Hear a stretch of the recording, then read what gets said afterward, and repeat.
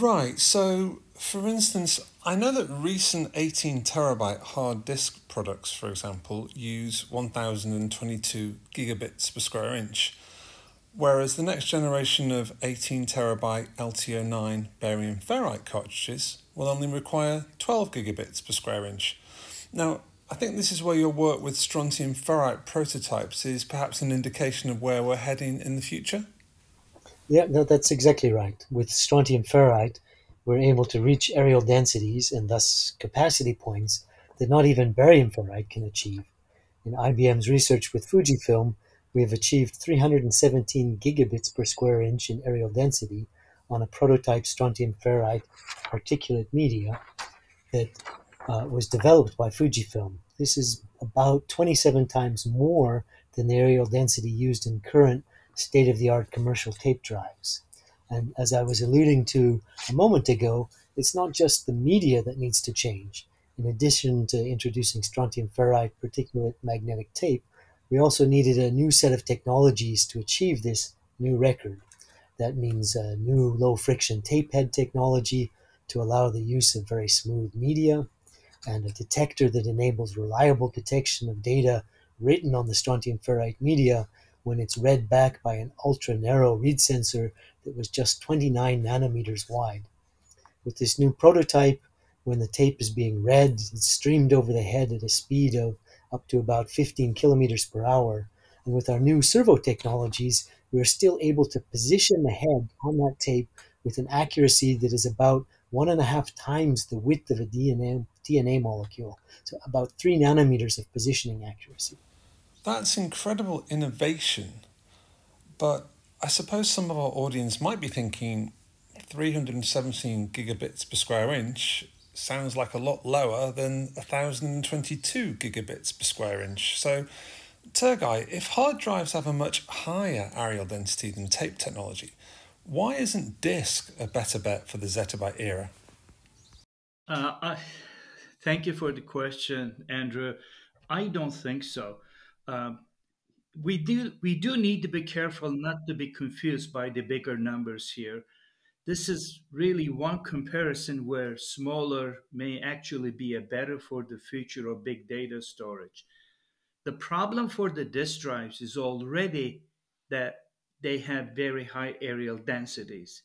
So, unlike tape, where we have plenty headroom to increase our densities, notwithstanding the innovation that we need to exploit that potential, the hard disk vendors haven't yet found a way to dramatically increase areal densities still further.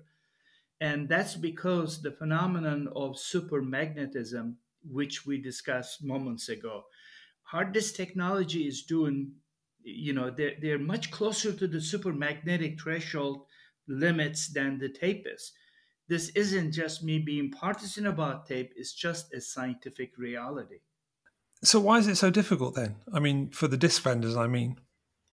Well, to go beyond current areal densities and increase capacities, the magnetic particles deposited on the hard disk platters, they need to be so small that they become unstable unless they have extremely high coercivity characteristics, which is then very difficult to write data to.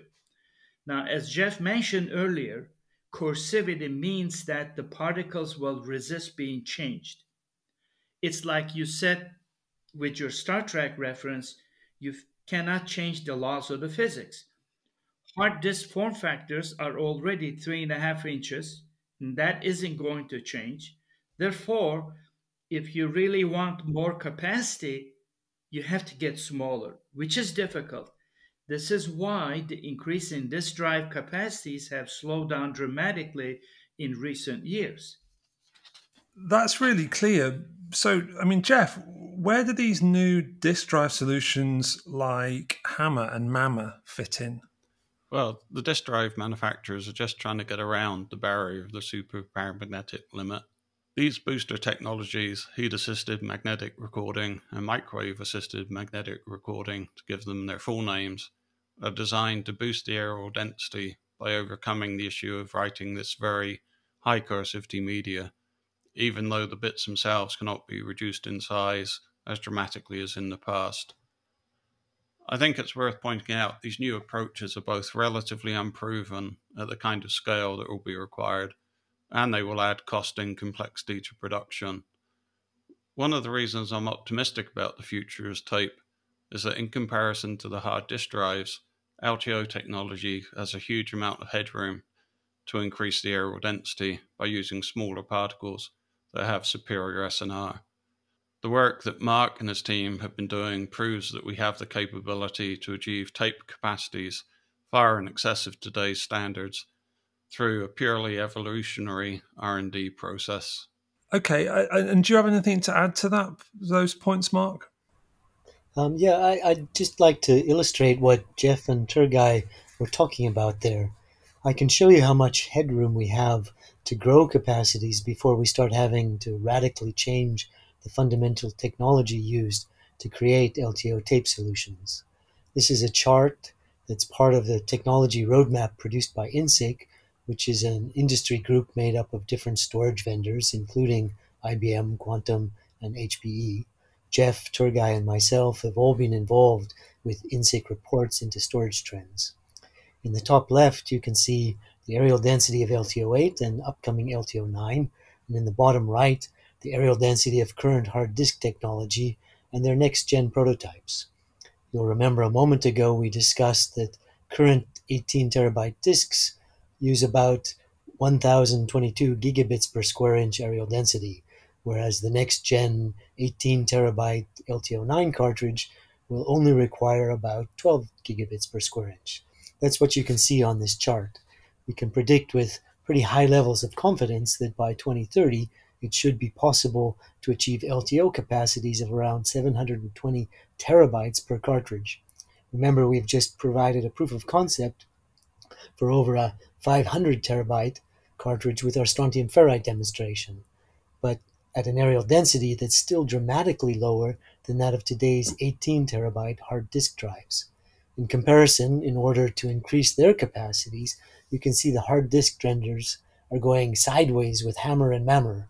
That's this invisible horizontal line represents the superparamagnetic threshold. In simple terms, it means it's much easier for tape vendors to deliver high-capacity archival storage in the ZettaByte era than it will be for disk manufacturers.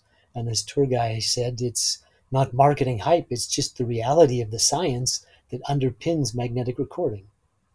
It does sound as if with the innovative research and engineering that you're working on, that tape is well on the way to meeting some of these future challenges that, as you've so eloquently described earlier, that we're going to face with digital storage in the years ahead.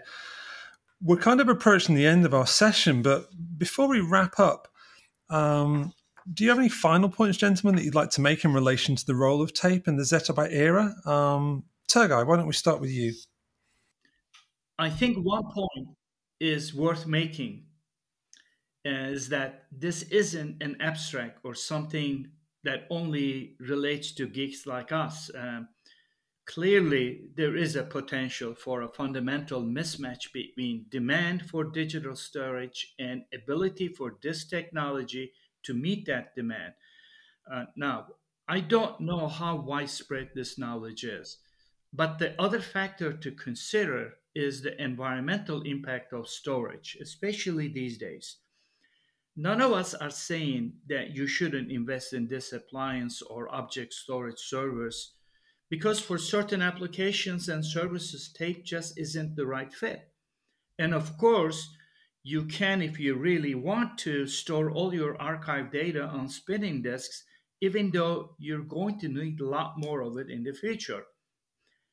But that means building more data centers with bigger unprecedented size, and of course brings other challenges relates to mainly energy use and sustainability. I think there are political and social barriers if you simply assume you can keep using and expanding with disk. Scale and cost, financial and environmental, together, of creating big data centers large enough to hold many disks when LTO tape will have 3 times more storage density at a much lower cost per terabyte. I mean, basically suggests that it's really premature to write off tape. Okay, and so Geoff, before we all get beamed up, what closing remarks would you like to make? Well, I'd just like to mention something that is sadly very pertinent to today's IT landscape, but which we didn't address today, and that's cybersecurity. Tape can play a critical role in protecting against cyber attacks and ransomware. And when it comes to safeguarding business data, tape can be physically and logically removed from all network connectivity, which creates the physical barrier, which has now become commonly known as the air gap. Once your data is securely offline, it's practically impossible to breach even with some of the more sophisticated ransomware attacks that are happening almost daily. And even if the tape was stolen, if the data was encrypted, it's still useless to attempt to extract or subvert information for blackmail or other criminal purposes. And as some of Mark's other research has demonstrated, you can also make data on tape secure against the kind of encryption cracking methods that might eventually be possible using quantum computing. And that's obviously important if data on tape is intended for long-term archival storage. Mark, one thing I wanted to ask you earlier was whether or not something else might come along at some point to out-tape tape. What's your view on that? Well, undoubtedly, at some point, tape will be replaced. I mean, that's just an inevitable result of progress. However, having said that, digital tape is more than 60 years old, and we're projecting that it has at least another 10 years before it might begin to run into some of the challenges caused by aerial densities. And although there's a lot of discussion about alternative recording media, to be frank, there's no obvious technological candidate to replace tape. I mean, holographic DNA, femtosecond laser etched glass, none of these are capable of scaling to meet our demand for archival storage in the short or even the medium term. So when people say everything is moving to the cloud, what they really mean is... Well, everything may be moving to the cloud, but behind the metaphor, the cloud will probably still have a big tape library behind it. I think LTO tape will remain a viable and vibrant storage category, both in terms of supply and demand for many years to come. It will be an incredible scientific journey to take us there, but I think tape has a bright commercial future. In the end, just as you can't change the laws of physics, I think we should expect tape to live long and prosper. Indeed. Well, gentlemen, it's been a real pleasure to spend time talking with you today.